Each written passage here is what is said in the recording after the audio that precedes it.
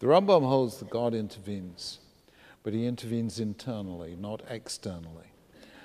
He intervenes by giving us the strength and the ability to connect to him, even at moments of great difficulty, and to transform the world according to Hashem's will.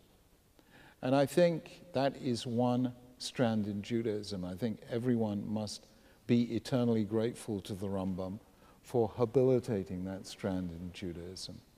And the Rambam was consistent in this.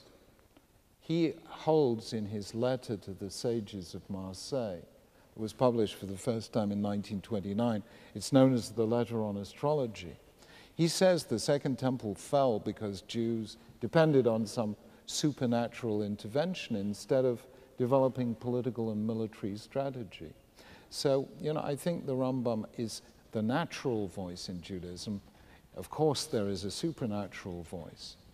But in an age of science and naturalism, you will always turn to the Rambam for a voice that, as it were, speaks the same language as the world out there, the language of science. Judaism has another language and another sensibility, but you can't talk that language.